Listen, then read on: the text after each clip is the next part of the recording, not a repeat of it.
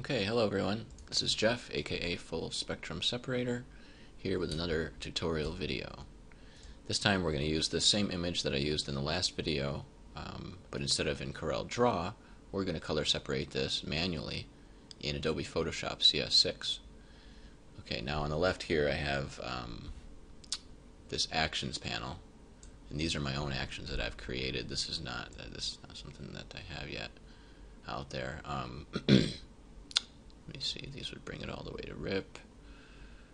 I do have some buttons in here, manual layer seps, that I use myself to speed up some of the process of doing manual color separations, but we're going to just close this Actions panel for now and do this the manual way.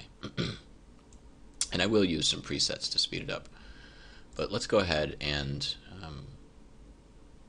do this to separate documents. We could go to multi-channel mode with each of the color separations, but then we'll have to set colors to them and preview them in the color. We're just going to basically separate this to separate documents, as the colors are going to be grayscale on each document. We could also just go to layers, but for the sake of keeping it simple and to the point, where you would print each document as your color separation, that's what we're going to do in this video. So the first one I'm going to do is just duplicate this document, and we're going to call this the underbase white. Okay. And the first thing we're going to do is take this layer, and we're going to apply a black and white adjustment layer to this, and we're going to choose the preset, which would be maximum white. Okay. And that's basically going to force all colors in the artwork to white except for black, right? And then we would take these two layers and merge them. I do Control E to merge them together. Now the other way to do that is instead of using adjustment layers in this, I'm going to do the destructive processing to each duplication. So let's just trash that layer, and we'll go up here, do image adjustments, black and white. But we'll use that preset, maximum white. Okay. And then we'll just do Control I to invert. And that would be the same thing if I really were to take this and Control invert first, and then go image adjustments, black and white, and maximum white. Or I'm sorry, we want to do maximum black if we invert it. Okay. Now let's go back to the original. We'll do image duplicate. This is going to be our black. And we're just going to do image adjustments, black and white. We're going to choose the preset of maximum white. That forces all the colors to white, and now we just have our black. Okay. Basically, this is the black, and the inversion of it is your underbase. Okay. Now we're going to duplicate again. We're going to call this, let's say, the green.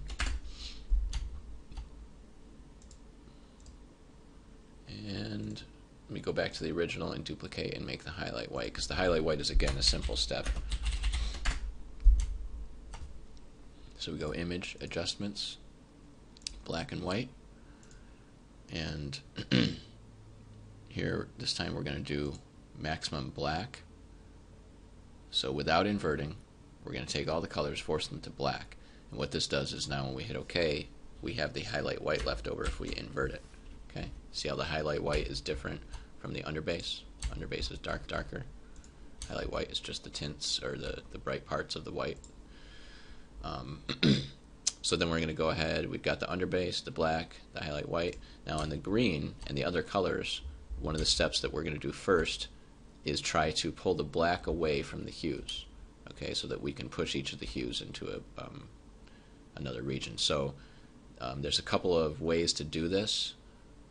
One of the ways that I like that's easiest is just you duplicate this layer, okay, and we'll duplicate it again, and we'll take this one and we'll just do this image adjustments, black and white. We're doing maximum white, okay, so that gives us our black separation, and then we're going to take the black separation on top of the original layer, and we're going to actually set it to a divide lens. But first we want to actually duplicate that again. Sorry. Okay, so we set this one to a divide lens on top of the hue. Now merge those together. I do Control E to merge. Now that pulls all of the hue underneath the black, so you have to be careful. That's too much of the hue. You don't want that much of it. So what you have to do now is take this black, okay, and invert it, and then set it to a screen lens. Screen on top of this, and then merge together. Okay, so I'm going to delete the original, and now we've got our hue pulled. All right. So the next one we're going to do, image duplicate, and that one's going to be, let's say, the red, and then we'll do image duplicate, and this one will be the light blue, and we will image duplicate again for the yellow. So let's extract these now one at a time. Let's go to the green. What we want to do now is go to Image, Adjustments, Hue Saturation, and used to be called the Hue Saturation Lightness. It's just called the Hue and Saturation tool. And what we're going to do is actually narrow in on the greens, okay? But the problem is you can't just move this to black with these tools. You have to be careful because the ramps are actually dialed in specifically for each of these presets. Reds, yellows, greens. Okay, they don't have solid right in the middle region. They have a lot of solid, like a plateau, and then this is the ramp where it goes to fades to white. So what we want to do is first, it's a two-step process. First, we're going to take the greens and we're going to move this slider, and it actually changes this number right here, to 119, and then move the other slider over here, it changes that number to 120 or 121, and then we're going to take this other end right here, and that's going to go to 60, and then this end right there, this one is going to go to 180 or 179. Okay, and then what we're going to do is now shift the lightness of that to black. Alright, now first you just have to hit OK, and then process this again, image adjustments. We're going to do, where is it, hue saturation. Or actually, we don't have to go through each of these now. We can go to the image adjustments, black and white, and we're going to say maximum white. So it's going to force all the colors, even the greens that were left over, to white, but that's the proper way to get these colors extracted for a what's essentially like a simulated process type of a blended print. So that's the green. So now we're going to go through this process for the reds. Switched over to the red document. You can see we're on the red. Now we're going to do image adjustments, hue saturation. Go to the reds and shift it to black. However, we need to fix this ramp right here. So it needs to go from 0 degrees to 60 on one end and to 300 on the other. Okay. So we're going to move this to 359. Move this one over to about 1 degree. Move this one to 60. And move this one over to 300. Okay. And you know, if we're not going to print with magenta and there were other magentas that we wanted to just capture into the red, you could expand this plateau or this gradient a little bit. We're just going to keep that as a true red. So 359 degrees or 359 degrees to 300. And then 1 degree to 60. So you see how that's basically giving us a solid right at the 0 degree point, and then that's a ramp of grayscale to the magenta and a ramp of grayscale to the yellow. We hit OK, but then we have to remove all the other colors back to white. So we do image adjustments, black and white, maximum white, hit OK. That's our red. Alright, now we're going to go to the light blue. Let's see, window, yeah, light blue. And we're going to image adjustments, hue saturation.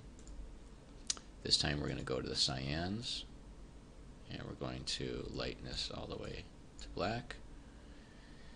And we're going to narrow this up to 179, and then bring this guy, the ramp, down to 120. Okay, that goes from green to cyan. And then over here, because we're actually going to want to include any of the royal blues in this separation, we're not going to just pull a royal blue, it's not really worth it. We're going to actually expand this from about 200 or 190 over to, let's say 250. It extends a little bit past the blue there, okay? And then we just push all that to black. So what we're doing is capturing a region that includes not just the cyans, but also some of those royal blues, but not so much of it that it would blend into any purples, although we don't have that in this artwork. Okay, so we're safe to just have that anywhere around that region. So let's hit OK, and then again do image adjustments, black and white, maximum white. And that's our blue extraction. Window, let's go to yellow. Again, image adjustments, hue saturation.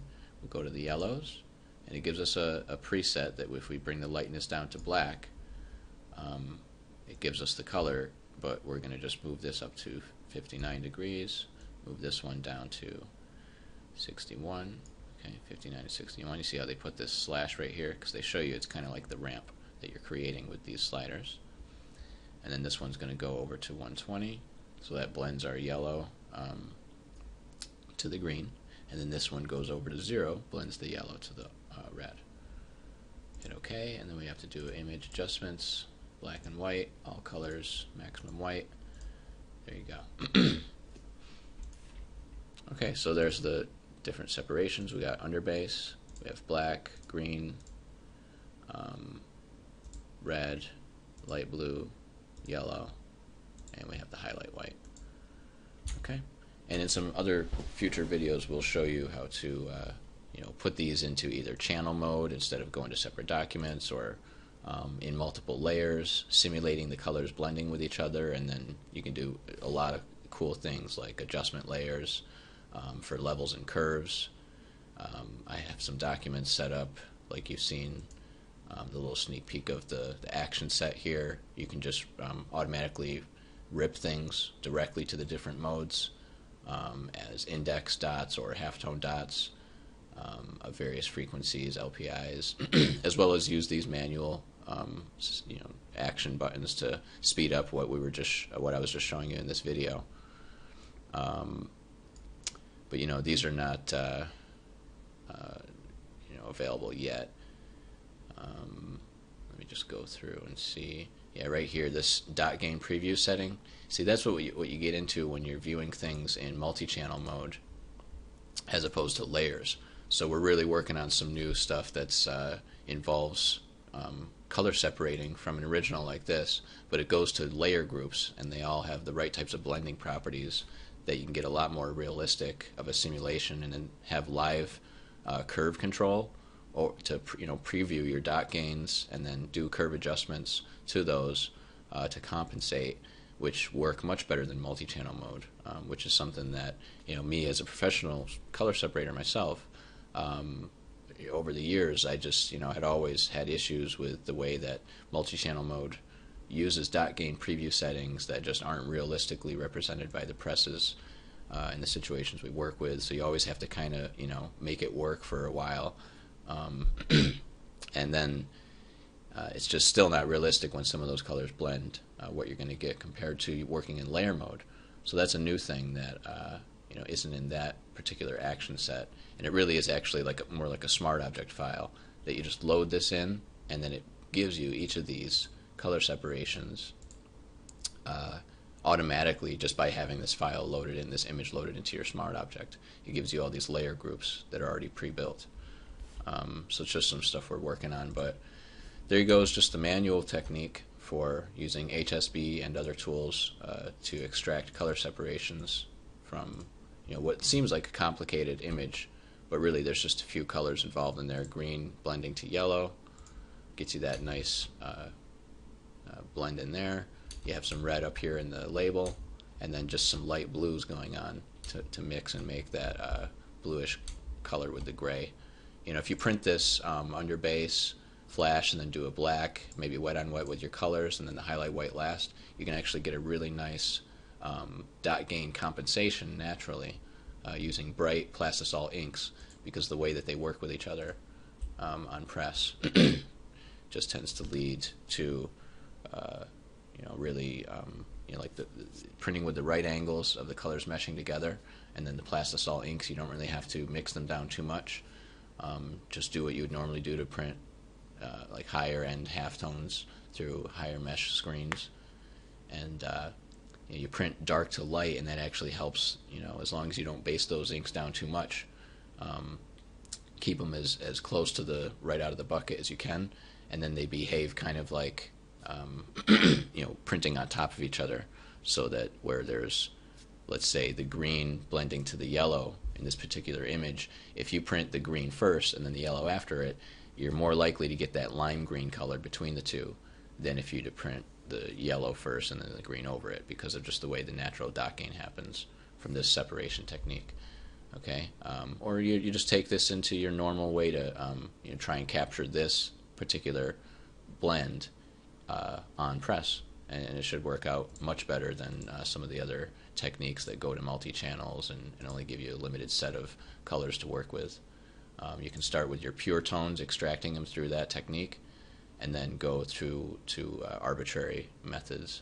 We'll get into some more future videos on how to do flesh tones and other complicated, shades and other mixtures of this. If you really wanted to pull this custom bluish gray color, that's really not that hard to do. But going to wrap it up in this video to keep it short, and that's about it. Thanks. Take it easy.